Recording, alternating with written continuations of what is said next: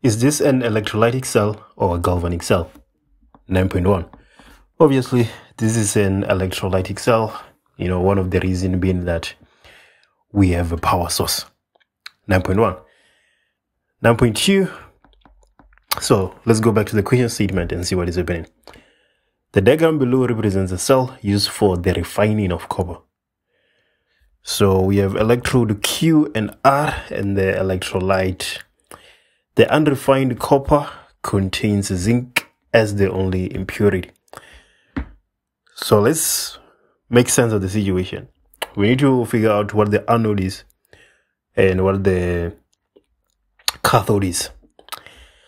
So let's see. We are refining copper. So we have unrefined copper at one of the electrodes.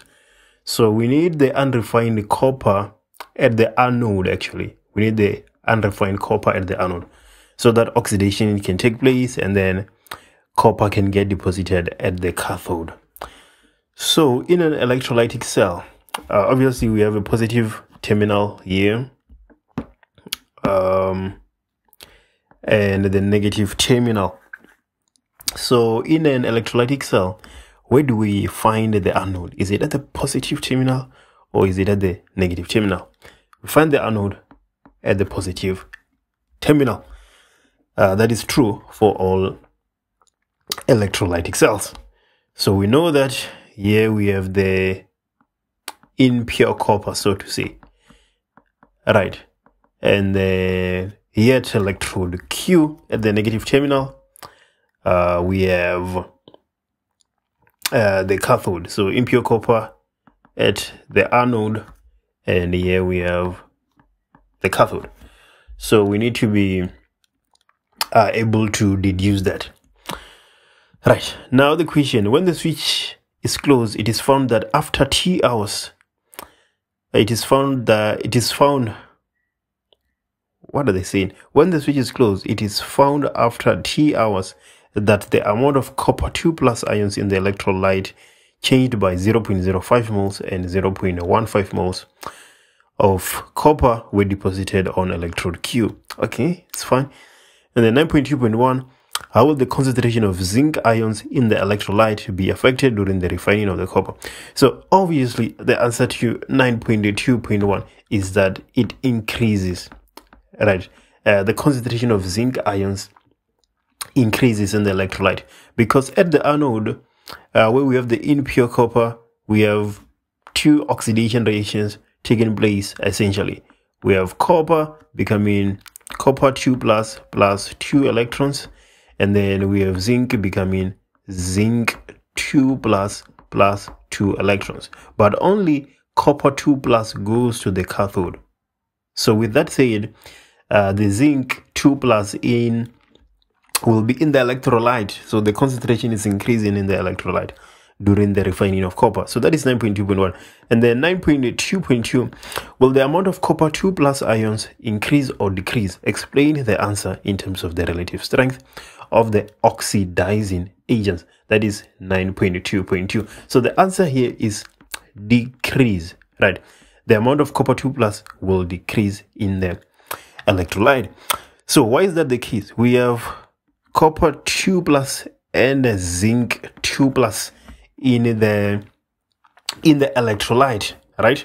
And then one between these two has to go to the cathode and get reduced, right? So that is why the question says explain the answer in terms of the relative strength of the oxidizing agents present. So we have copper 2+ in the electrolyte, and we also have zinc 2+. So strength of the oxidizing agent. So let's go back to the basics. The oxidizing agent wants to get reduced. That's what we have to comprehend. The oxidizing agent is what gets reduced, and then the reducing agent is what gets oxidized, right? So copper 2+ and zinc 2+ are our two oxidizing agents, but copper 2+ is a stronger oxidizing agent compared to zinc 2 plus. So copper 2 plus gets reduced to form copper at the cathode. So the concentration of copper 2 plus will decrease. Right. So that is 9.2.2. And then 9.2.3, calculate the change in mass of electrode R after T hours for 6 marks. So let's take a look at this. So we have our reaction taking place, obviously. We have oxidation taking place, and then we have some zinc 2 plus in the electrolyte, and then we have copper 2 plus in the electrolyte as well. But what we know is that the copper 2 plus was going to get reduced at the cathode to form copper. So let's make sense of what is happening. So the amount of copper 2 plus in the electrolyte changed by 0.05. Okay, so let's write that down. So by 0.05 moles, that is. So the number of moles of copper 2 plus in the electrolyte, they change by 0.05 moles.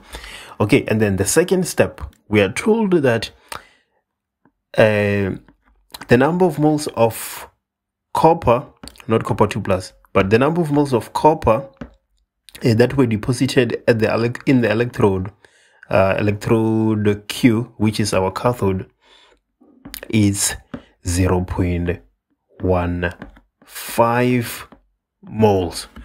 Right, so let's make sense of this.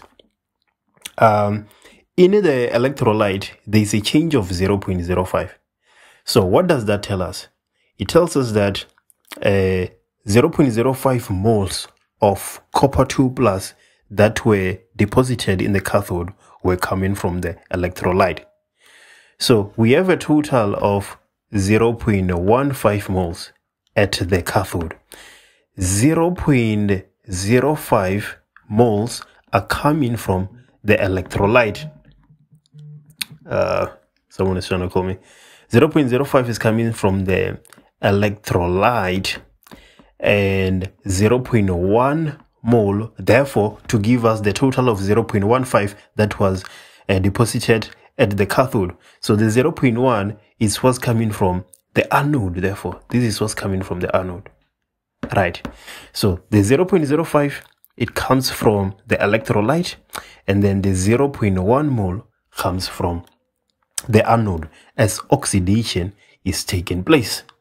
Right, but not only is we know that at the anode there's two reactions taking place, right? There's zinc becoming zinc 2 plus, and there's copper becoming copper 2 plus.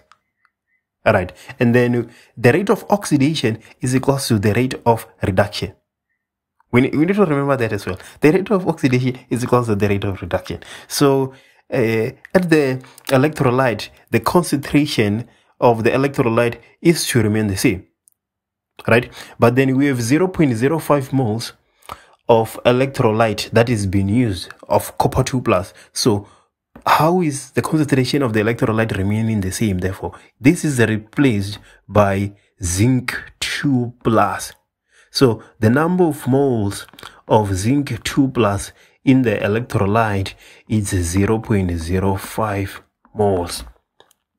Right. So it means that at the cathode, not at the cathode, but at the anode. At the anode, we lost 0.1 moles of copper at the anode. And then we also lost 0.05 moles of zinc at the anode. So that's what we lost. We lost 0.1 moles of copper and 0.05 moles of zinc. Right, but the question says calculate the change in mass of the electrode R after T hours. So now that we have the number of moles of copper and the number of moles of zinc, we can just go ahead and calculate the mass of the two. So the mass of copper, obviously number of moles multiplied by molar mass. So this is going to be 0.1. So my periodic table, what is the molar mass of copper? 63.5. 63.5. So this is going to be 6.35 grams. So that is the mass of copper. And then the mass of zinc, that is going to be equals to 0.05 multiplied by molar mass of zinc. I'm literally looking at the periodic table here. 65. Right, so let me put that in my calculator. 0.05 multiplied by 65, that is 3.25. So the mass of zinc is 3.25 grams that we lost at the anode. So calculate the change in mass in electrode R, right? So the change in mass therefore will be 6.35 plus 3.25. So plus 6.35. This is 9.6 grams. Calculate the change in mass in the electrode. So there's a decrease of 9.6 grams at the electrode R, which is our anode. Here we go.